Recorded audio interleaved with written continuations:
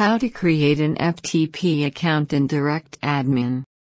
We assume you have already logged into your DirectAdmin account. In the Account Manager section, click FTP Management. You can create a new FTP account and manage the existing ones from this interface. DirectAdmin has already created a default FTP account for this hosting account. You can't delete this default FTP account. Let's create an additional FTP account. Click Create FTP Account. Enter a new username.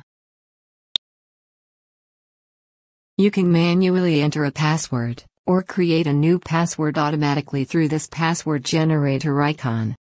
Click the password generator icon.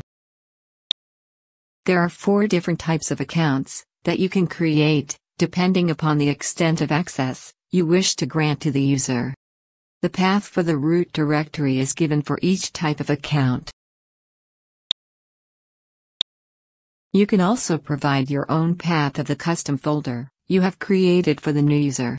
Select any one of the options provided, and click Create. The new FTP account has been created. Copy and save the username and password.